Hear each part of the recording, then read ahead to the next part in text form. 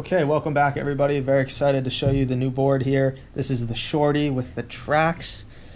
These are 90mm tracks, so any foil is going to fit right into these, no problem. This is a great little board. It's a very easy build if you're here to build it yourself. I'm going to be taking you through the steps one at a time, very simple to do. You're just going to need a razor blade and some sandpaper, and that'll get the job done. So just taking a closer look here at the tracks, you can see that they will come epoxied in to this plate here. This is just to give that depth and to give it that strength that it's going to need for the foil. Everything is really smooth going around the whole thing, so glass is just going to flow nice and smooth. No need to fill anything, no tricky spots on this board.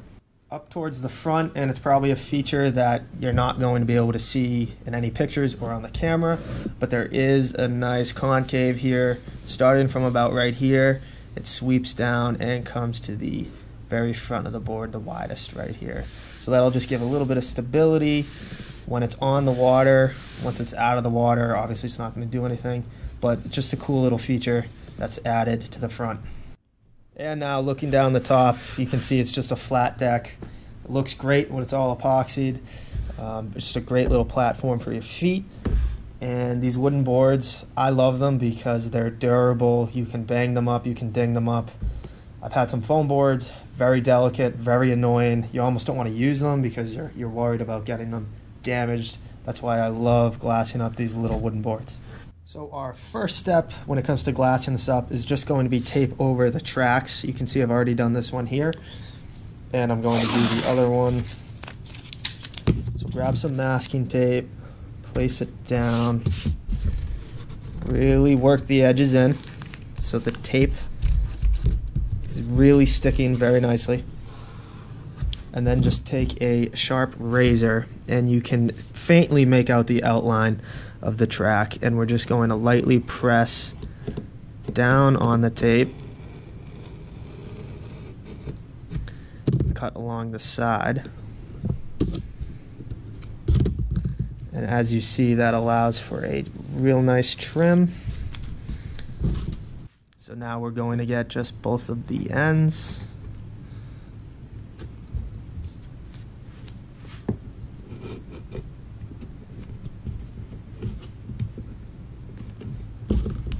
Okay, now I'm just going to double check, and now these slots are nice and covered up. That way we're not going to get any epoxy going down into those as we build along.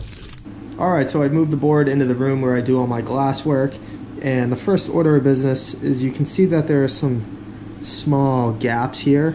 Now these may or may not be here. These are epoxied in, but there might be just a couple little areas where epoxy did not squeeze all the way out.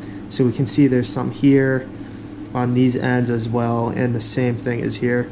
Really not a big deal. It's just before we get into glassing up the board, I'm just going to take a little bit of epoxy and carefully pour it in these areas just to fill those up. Okay, so I have some epoxy mixed up, and I'm just going to fill in those areas that we mentioned. Now it's really not going to be much, and it does not have to be perfect because we're going to wet out the glass that we put above this in a second. So as long as I can just get the groundwork done here, that'll make it easier when I go to do that. With that being done, I'm going to start with the first of two little patches that we're going to be putting over this area. And I'm just going to do them both at the same time. Very simply, just lay them down. And wet out the glass.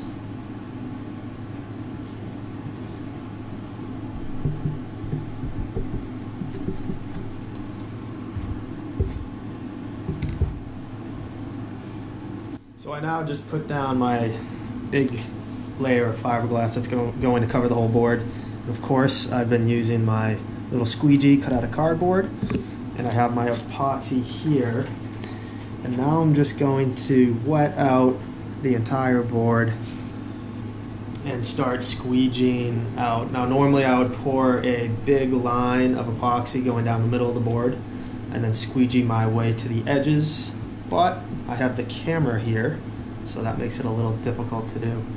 But I'm just going to work my way around the board, making sure that all of this cloth gets nice and saturated.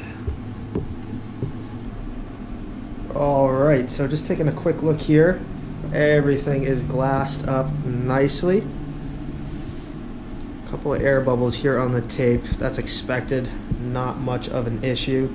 So everything on this board has really nice curves to it, so the glass will lay out extremely easy. You can see here that these transitions are very easy to put the glass on.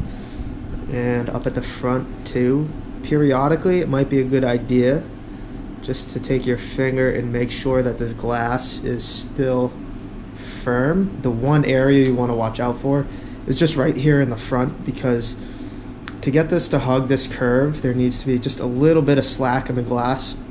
If I were to pull hard on this glass up here or pull on this glass going this way, you will see the glass bridge this transition. So you just have to come back here and place that down. So that's just the one little area just to be mindful of.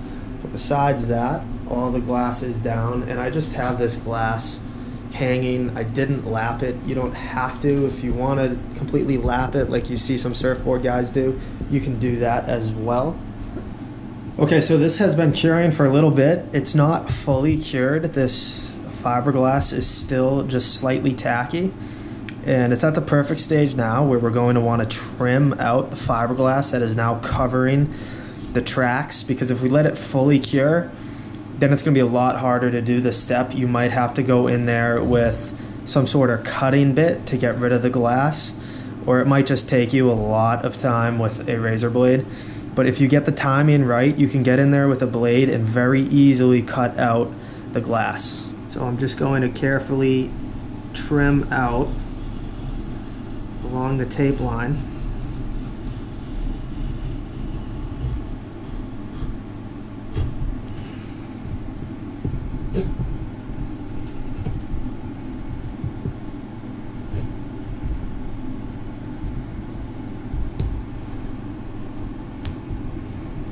So you can see how it kind of just lifts right up. I could have probably waited a little bit longer.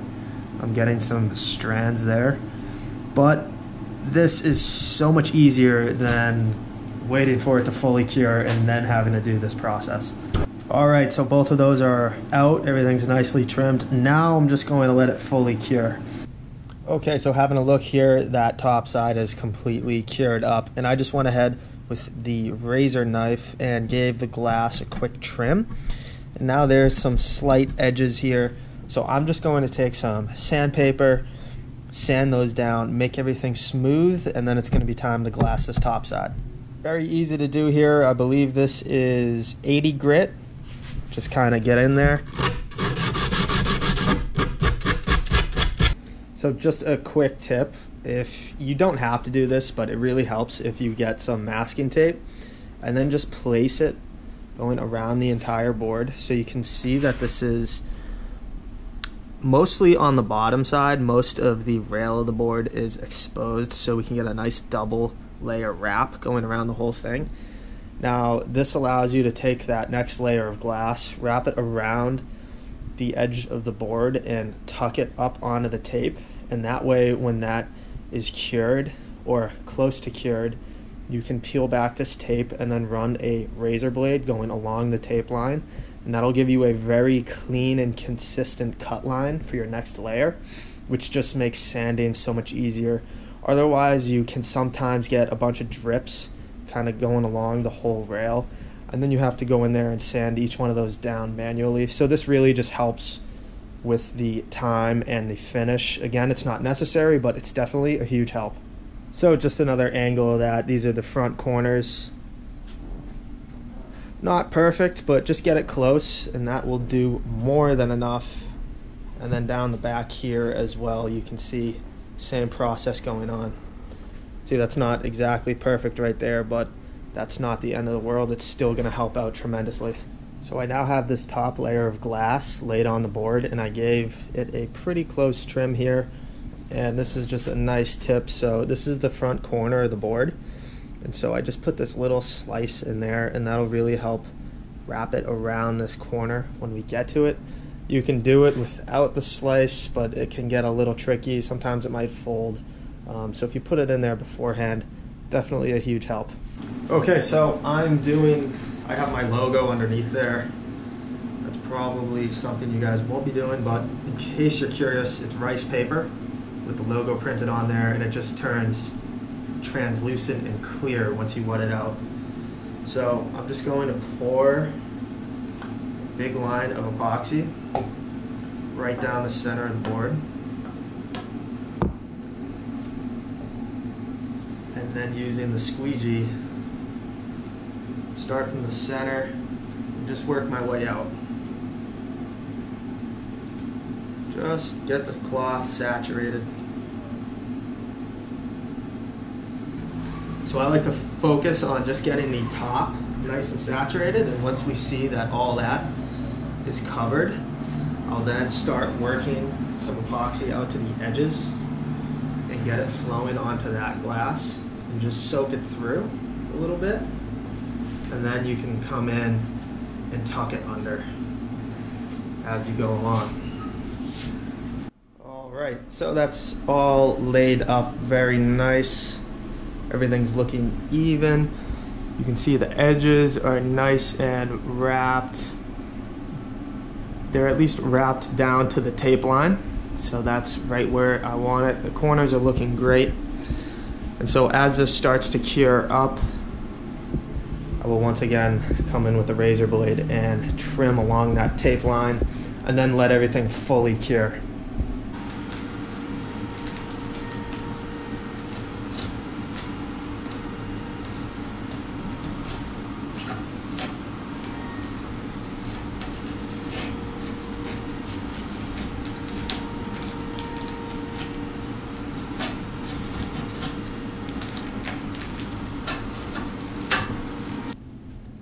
So I just trimmed the edges of the side that we just did, gave the edges a nice sand, and now I'm ready to put a gloss coat on the top of this board.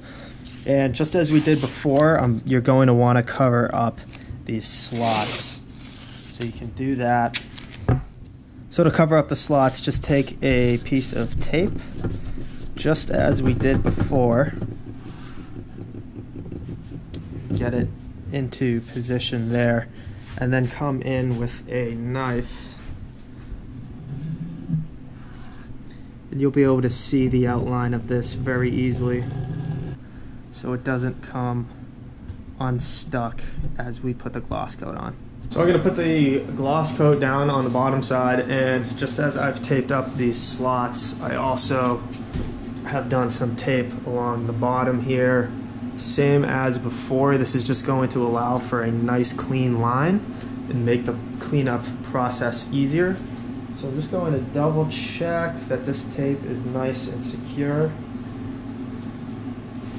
which it is, and now I'm just going to start by pouring epoxy all around the board. No real particular order at first, just get that epoxy all over the board relatively even. So I have epoxy mostly even on the board, and now I'm just going to start by doing a crosshatch pattern. Cover the entire board going this way.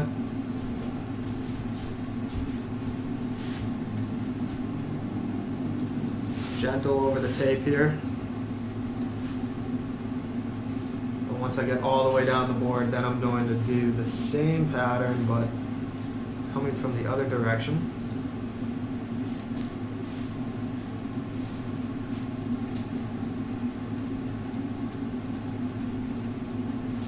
And once I complete the crosshatch, then I'm just going to start from the center and just gently take an easy pull down the entire length of the board here.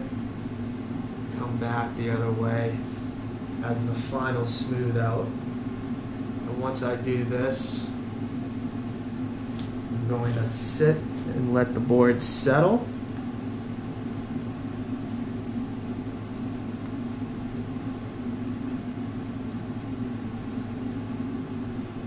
And I will come back periodically and maybe make sure that there's not a lot of drips on the edge.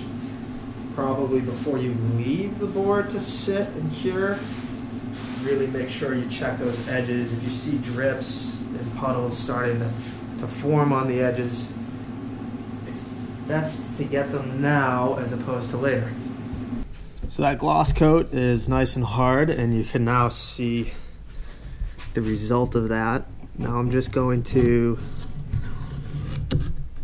come in here with a knife and start to get the tape out of the boxes. So what I'm also going to do is get rid of this tape along the edge. And it's very easy. Alright, so just as we did before, I've flipped this board over. I have taped around the bottom perimeter. Now I'm just going to lay down the epoxy and then gently brush it out.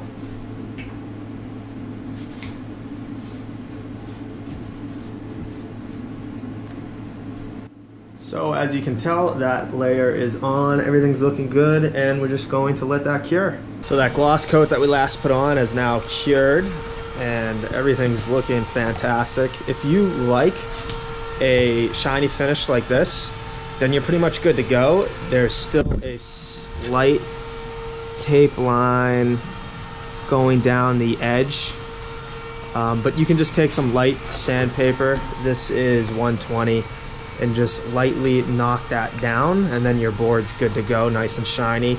I'm gonna go for a sanded finish, so I'm gonna put a little water on this board and then start sanding it. It's called wet sanding. It just really helps the sanding process. So that's what I'm going to do, and then this board is going to be completely finished. So I'm going to start with 120 grit, and so to wet sand, I mean just put a little bit of water on and then just start sanding. And what the water does is it carries the dust away. It keeps epoxy dust from clogging up your sandpaper, and so that allows you to just get much better sanding, a lot easier than if you were to sand without wet sanding. So it's a nice tip to know. Once I'm done with the 120, I'll step up to 300, and at that rate I like the finish of the board, so I'll stop at 300. But you can sand all the way up to 1000 grit if you want. At that point you'll be starting to get a shine back, and it'll be more like a polished finish. Okay, so I just went through that sanding process. You guys saw a little bit of it there, and the whole board's smooth. It feels really nice all over. All the edges are completely clean and smooth. And you can see here that it's pretty easy to end up with a very nice and simple hydrofoil board that has some tracks on there to give you some adjustment in your foil placement. I weighed this and it came out to 6.5 pounds, which isn't bad. You know, considering it's solid wood, this thing's rock solid. It's not gonna get dented. It's not gonna get scratched. That top layer of glass isn't gonna break through on you, unlike a lot of the other foam boards. So it has its advantages. It's a very clean, great looking board. So I hope you guys enjoyed the build process there. It's pretty easy to do. It's very rewarding. Doesn't take much tools. Also doesn't take much time. You're just really glass in one side, glass in the other, finish coat, sand, and then off to the water it goes.